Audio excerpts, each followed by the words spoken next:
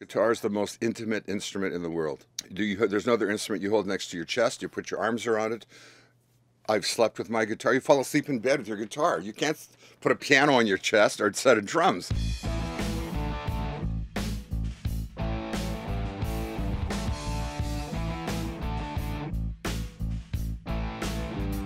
It was a Harmony, $34 from the Sears catalog. Simpson Sears had a catalog then.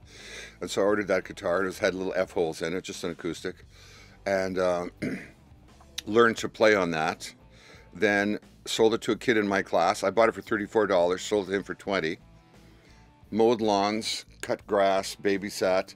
Got enough money to buy the $75, which was the single cut black Silvertone, which is like a Dan Electro, but in Canada, Sears put their own brand on it, Silvertone.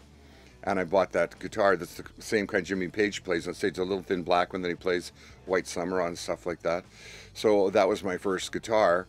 And then from that I was saving and saving and saving to get $400 to get the orange Gretsch. It is a very intimate instrument.